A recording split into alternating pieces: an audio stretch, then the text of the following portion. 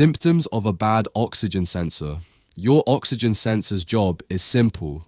It tells the car's computer how much oxygen is in the exhaust so it can adjust the fuel mixture. Too much oxygen? Add more fuel. Too little? Cut back. When the sensor goes bad, the computer's basically guessing, and that guess isn't always great for performance, mileage, or emissions.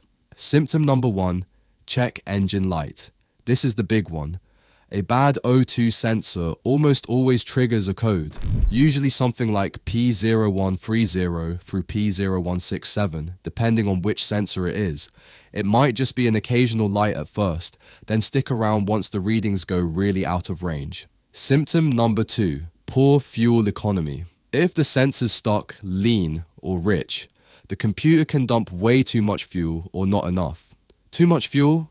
Your wallet feels it. Not enough? You get sluggish performance. Either way, that MPG number on the dash starts dropping. Symptom number 3, rough idle or hesitation. A lazy or inaccurate O2 sensor can mess with the air-fuel mix enough to cause rough idle stumble when you accelerate, or just that it doesn't feel right sensation. Symptom number 4, failed emissions test. If you've got emissions testing in your area, a bad oxygen sensor is a common reason cars fail. The sensor's not reporting right, so the catalytic converter can't do its job efficiently. High carbon monoxide, CO, or hydrocarbons, HC readings are a giveaway. Symptom number 5, black smoke or sulfur smell. If the sensor tells the PCM you're running lean when you're not, the computer can dump excess fuel, causing black smoke out the tailpipe, strong raw gas smell, rotten egg sulfur smell from the catalytic converter. Symptom number 6, slow response. Sometimes an O2 sensor isn't completely dead, it's just slow. The computer expects it to switch between rich and lean several times per second at idle. If it lags, the fuel trims drift out of spec and performance suffers, even if there's no hard code yet. Modern car oil burning issue. Worth noting, some newer cars, even under 100,000 miles, can burn small amounts of oil by design or due to wear. That oil can coat the O2 sensor tip, slowing its response and throwing off readings.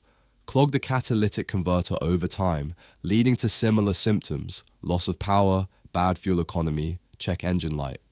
In these cases, the O2 sensor might be fine. It's just contaminated by oil ash.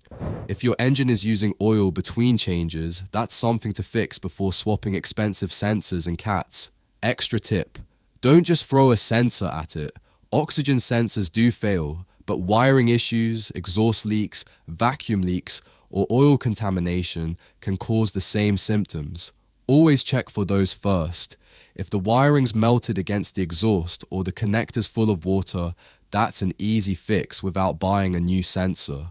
My checklist for suspected bad O2 sensor: scan for codes and check live O2 readings. Inspect wiring and connectors for heat damage or corrosion. Look for exhaust leaks before the sensor. Check fuel trims for clues.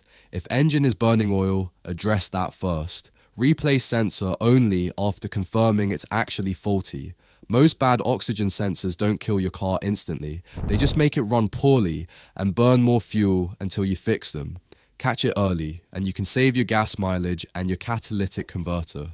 If this helped you out, drop a like, subscribe, and I'll see you in the next one.